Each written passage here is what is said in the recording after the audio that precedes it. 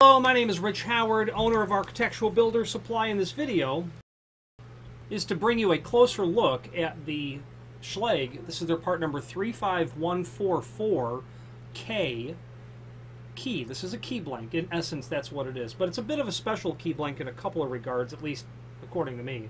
First of all, it's obviously shaped different, and if you're not familiar with this key blank, this is what would be called an access bow, or a key blank that would provide handicap compliance, because it allows you a lever action where you can get away from that twisting of the wrist issue that is a problem in ADA compliance, where this can act more as a lever, okay, because you've got that bow there.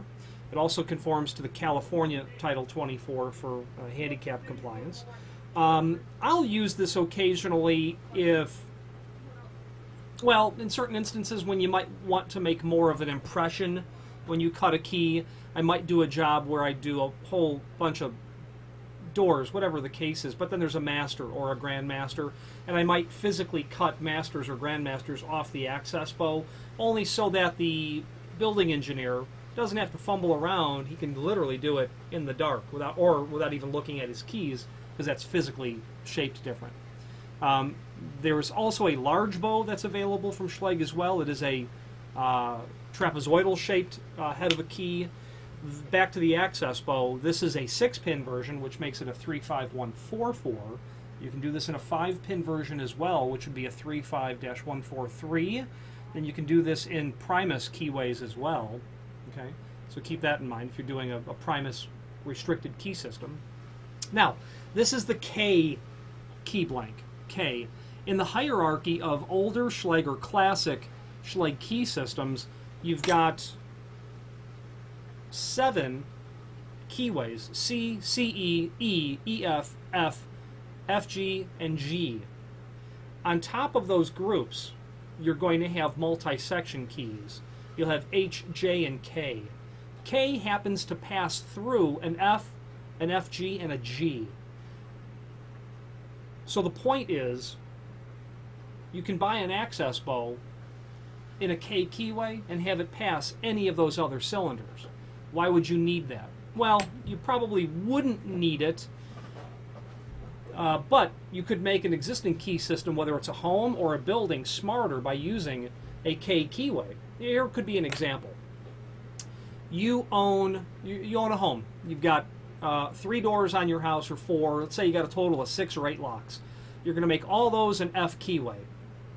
Then you have a garage, and the garage you want to have to allow access for the landscaper so they can get in and get whatever needs to be retrieved from the garage. You can make those locks a G keyway. The G keyway can't go into the F, and the F can't go into the G. But you don't care, because you're going to carry nothing but K blanks, which can pass everything. But to your landscaper, you will give them only the G blank. Not only would it be cut differently, but it will not even physically enter the cylinder, which is a form of key control. You could take that scenario and break it up into a 3-story building. F, G, and G. 1, 2, and 3 in terms of floors.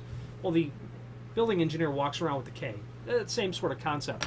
In the classic Schlage system, you can extend that, because there are those total of 7 key blanks. On top of the H, J, and K that sit on top of those 7, there is then an L section that can pass everything in the system. So you can get an idea where you might have a reasonable sized keying structure where you can make convenient a K sort of keyway, or that at least that concept is the point. But first and foremost, this is an access bow. It's handicap compliant, 6-pin K, which means it will go into the F, FG, and G. Don't buy this key blank unless you have an F, FG, or G plug. F, they're all, G I don't see very often. FG, F and FG, F more common, but they won't go into a C keyway, so do keep that in mind. You'd need an H.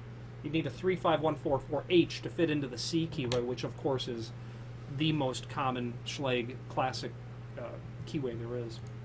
Finally, there's a link below this video to the manufacturer's page where you can pull up all of the Schlage products we sell, a link to the manufacturer's website, along with a link to a couple of dozen encyclopedic type reference documents, whether it be templates or service manuals or keying structures explained, or a variety of other catalogs and flyers and paperwork of that nature. That's where we stick anything important that pertains globally